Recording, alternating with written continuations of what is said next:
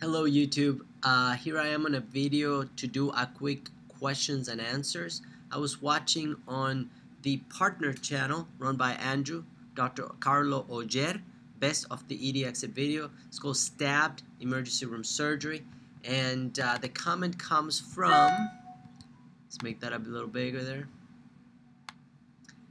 Coupons Inc. or something like that. How do you determine there are no internal organs cut? That's a very, very good question. So this is a laceration right here over the abdomen. And any penetrating injury, you really don't know how deep it went. If it was like a linear cut, like a box cut, and they just kind of scrape their skin, then it's probably very superficial. But people have different depths of fat tissue. And if just barely nicked the inside, it could have been inside the abdomen. The danger with that going undiagnosed is that it can create obviously a puncture in an area for the bacteria to get in and create peritonitis, an infection of the peritoneum, or worse, a laceration inside the abdomen. So, so obviously it's going to depend on how well the patient looks. They have absolutely no pain, no tenderness. The abdomen is entirely benign. Then the likelihood there being internal injury is very low. But a tiny little nick in an artery, a vessel, or even the bowel itself could go unnoticed until complications develop hours later. So something that is taught but rarely done is that intraperitoneal lavage. We actually make a nick in the skin over the umbilicus, push a little catheter, put a bag of fluids into the abdomen, swish it around and pull it back out, and then we will do an analysis on that fluid. If there's blood, if there's feces, if there's particles that shouldn't be in the peritoneum, then there is a puncture and the patient needs to be explorated. That's the most invasive way. We can do a CT scan of the abdomen with IV and oral contrast and then image the abdomen and see if there's anything out of place, like free fluid in the abdomen or bleeding from a vessel, which can be seen on the IV contrast going through.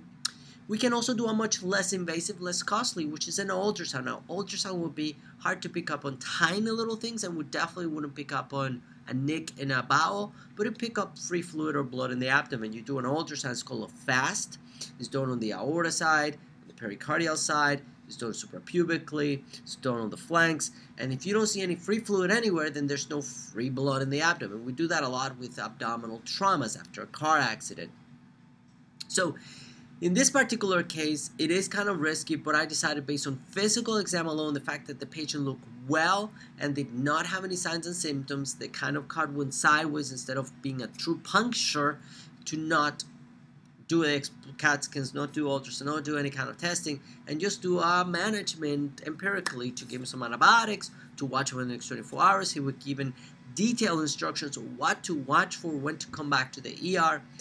Usually patients like this, I'll even write their telephone number down and give them a call the day later, see how they're doing.